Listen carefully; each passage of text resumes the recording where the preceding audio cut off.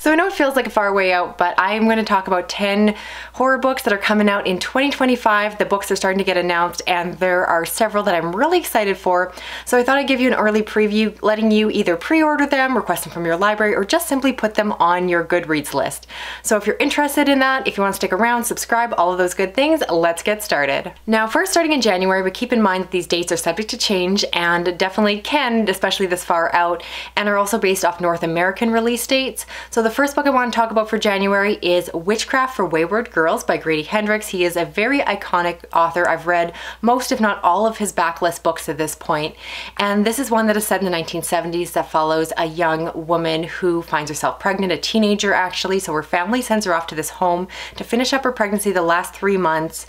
And there she is very much pressured to give up her child and deals with the guilt of all of the societal shame that goes along with it. Thankfully, she ends up making friends with some of the other girls that are there.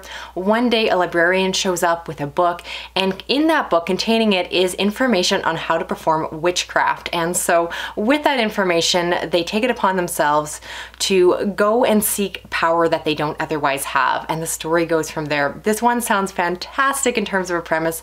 I'm highly anticipating it. I've been hit or miss with Grady Hendrix work in the past, but if there's ever a premise that is going to be a 5-star Grady Hendrix book for me, this one has the greatest potential for that. I'm dying to get my hands on it. I want to say highly recommend, but I haven't read it yet, but hopefully it lives up to my hype, and I know there's a lot of you watching this that are also excited for it too. And also in January, we have Madman by Matt Serafini, and this is a story that follows a teenager named Betsy who is in her last year as a camp counselor. She is about to move on, has to deal with what to do after high school. She's also dealing with complicated teenage love and all of that involves.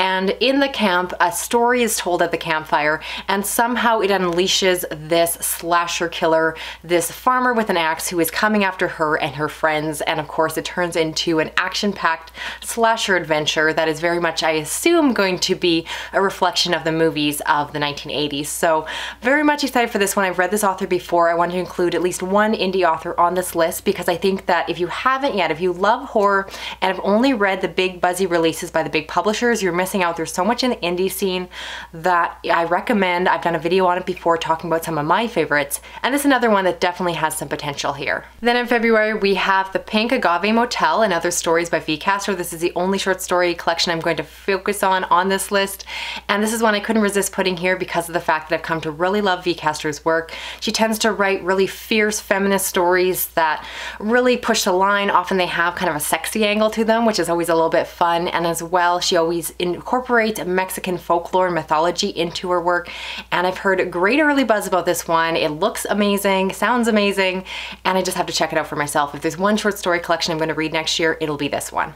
And also in February, we have Something in the Walls by Daisy Pearce, and this is a story that follows a child psychologist who is brand new to her field. She's looking for experience, so when she gets the opportunity to go and work with a 13-year-old girl who says that she's being haunted by a witch, she eagerly takes the job. She has to go to a remote village, and there she believes that she can help her. Of course, as you can imagine, anytime there is someone eager to solve the problem, things are supposed to go horribly wrong, and I can't wait to see that hot mess of a conclusion because this book sounds fantastic. Next is The Buffalo Hunter by Stephen Graham Jones, and this is a story that is of course again by a very popular horror author, and so I think a lot of you are going to be excited for this one.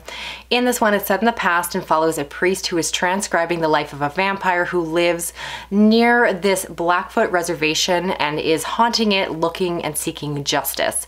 This one sounds like a great premise. I love the fact that it's going to incorporate a historical piece, which I think is really an interesting part of history and definitely has its horrors on its own, even without anything supernatural happening.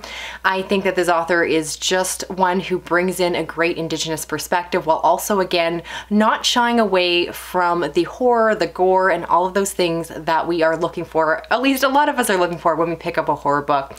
So very much like a lot of you, I'm going to be anticipating this one, dying to get my hands on it, and of course I will let you know. I will come back with a review as I plan to do with all these books it'll be a while because it's not 2025 yet, is it? Next in March is Rekt by Álex González. I really hope I pronounced that right. This one follows a young man who is suffering from grief and guilt after an accident that has happened. And so in order to deal with that, or perhaps not deal with that, he goes onto the web and starts looking up really gory, violent videos. He ends up getting sent a particular video that shows the accident that he is dealing with. And from there, he goes to seek out more videos on these ugly topics, following videos that show accidents and murders and so forth.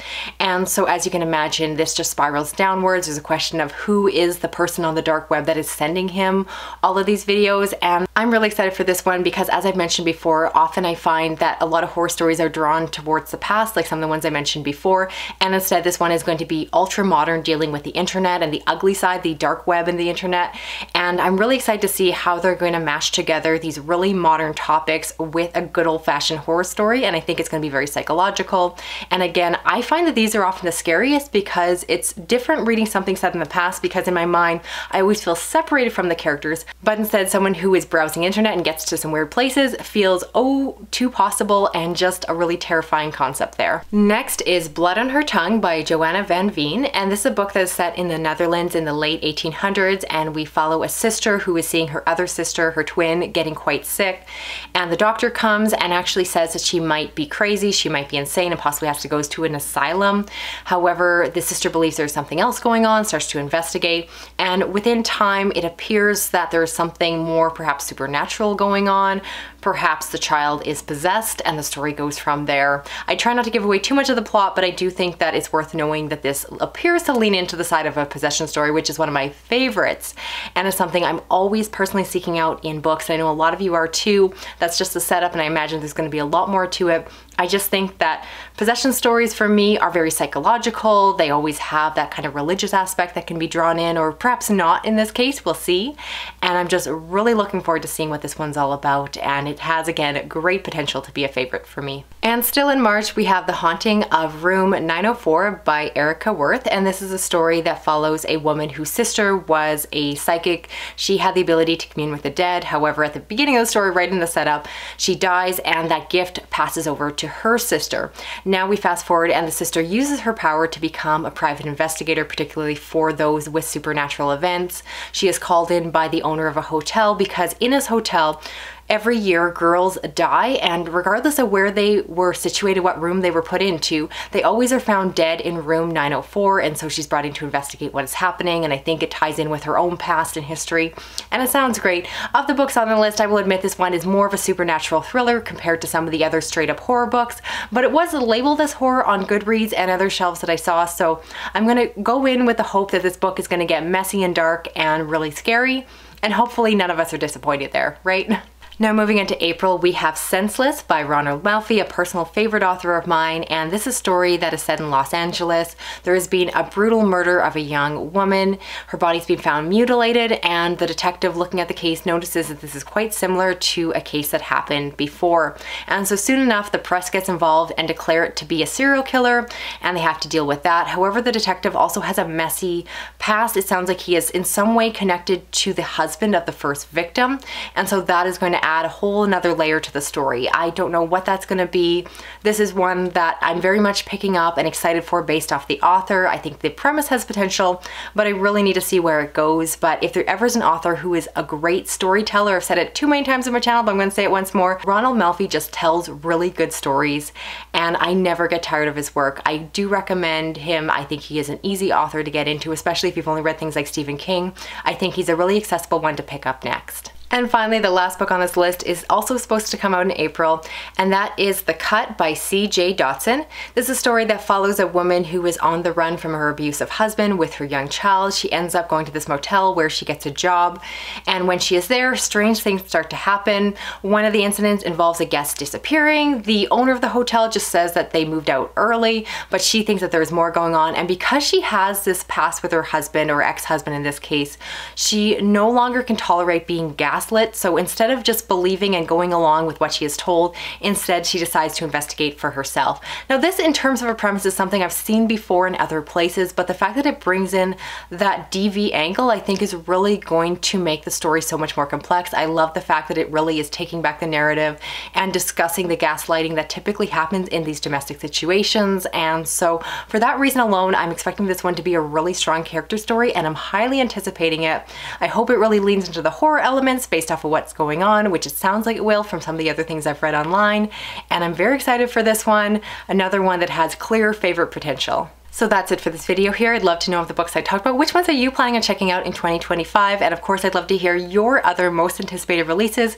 Keep in mind that if I didn't mention them here, it's probably because they haven't been announced at the time of filming this. If you look at the timestamp on the video, this was filmed really early in 2024. And so if there's a big buzzy horror book I didn't talk about, just assume that I'm excited for it. I want to read all the big buzzy books, and that's usually my general rule when it comes to fiction. So if you do want to stick around, subscribe for a lot of horror reviews as well as dark fiction, thrillers, and other true crime, etc. Definitely hit that button. You can also hit the button to chime that little notification bell. You can hit the little thumbs up if you enjoyed this video and want more content like this. It does take quite a while to prepare these videos, so I do appreciate people who stick around and watch this because it is a lot more time consuming compared to a lot of the other content I put out. But if you stuck around, I appreciate that. Thank you so much, and I'll hopefully talk to you again soon. Okay, bye-bye.